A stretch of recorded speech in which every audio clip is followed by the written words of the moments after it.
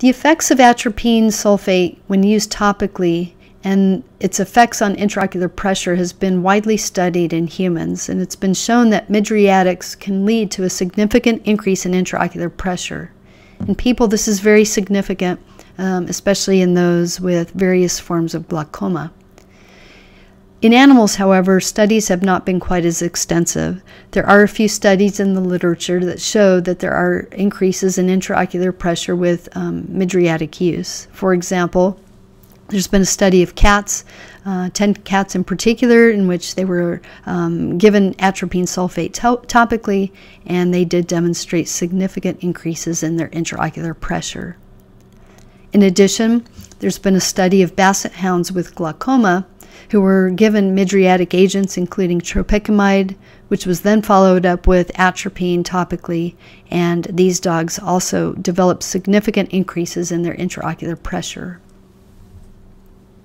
We're very familiar with the effects of atropine on the diameter of the pupil, and we know that it does cause pupillary dilation. In dogs, cats, and cattle, this dilation maximally can occur within 30 to 60 minutes of a single dose of atropine application to the eye. In terms of its duration of action, in cats, typically the dilation of the pupil will wane within about 24 hours of a single dose. However, it's been shown that some cats can have persistent pupillary dilation for as long as 96 hours after a single dose of atropine to the eye. We use this drug topically in horses as well.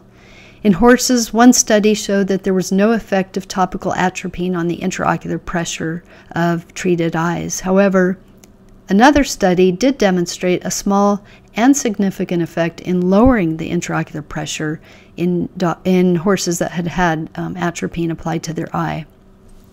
It's believed that in this species that it may be because of their more developed uveoscleral outflow pathway and the enhancing effect that atropine has in this species. Horses will also develop pupillary dilation in response to topical atropine application, and it's been shown that a single dose can have a duration of effect lasting as long as 14 days. We use atropine systemically in veterinary practice almost daily. We commonly use it as an adjunct to general anesthesia protocols, in particular inhalation anesthesia protocols. We use it primarily because it helps to decrease salivary and respiratory secretions. However, we also know that it has a variety of systemic effects, most notably on the cardiovascular system, but it also affects other organ systems as well. Interestingly, to date, there's been little known about the systemic administration of atropine and its effect on the eye. So the objectives of this study were to compare the effects of topically applied 1% atropine sulfate to the eye and the systemic administration of atropine by intramuscular injection, and to assess their effects on intraocular pressure and pupil diameter in normal dog eyes.